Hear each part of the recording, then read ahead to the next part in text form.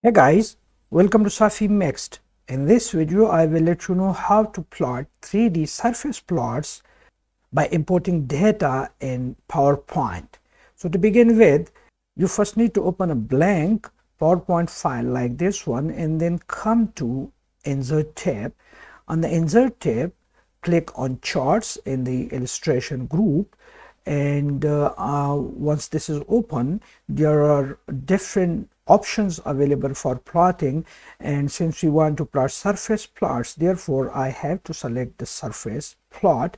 And in surface plots you have again 4 different options, but I will consider the first, but I'll go for the first one to plot the surface plots. I click OK. So this window opens up, and then I go to the folder where I have saved my data and open the file. I have saved my data in plot2.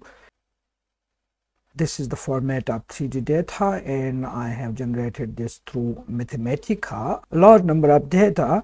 I click on one slot inside this data and then press Ctrl A to select all of the data, and then again consecutively press Ctrl C to copy the data, and then come back to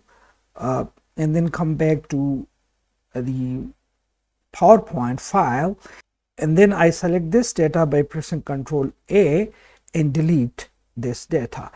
And then again I click in one of the slot and then press Ctrl V to paste the data copied previously, and the data comes over here. You see the plot appears automatically on the slide over here.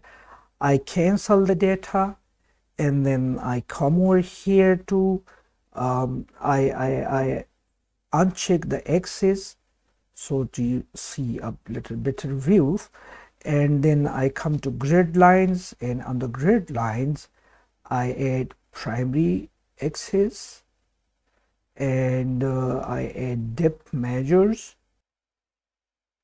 So from axis title you can add axis labeling.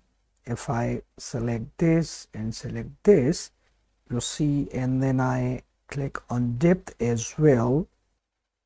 So the slots for adding title to the axis are now added.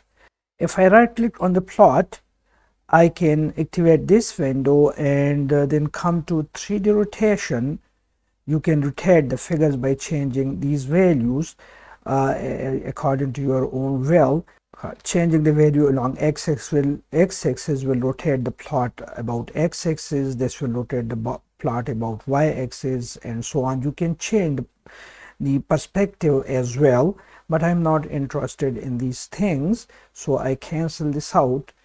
So this way you can draw 3D surface plots by importing data in PowerPoint.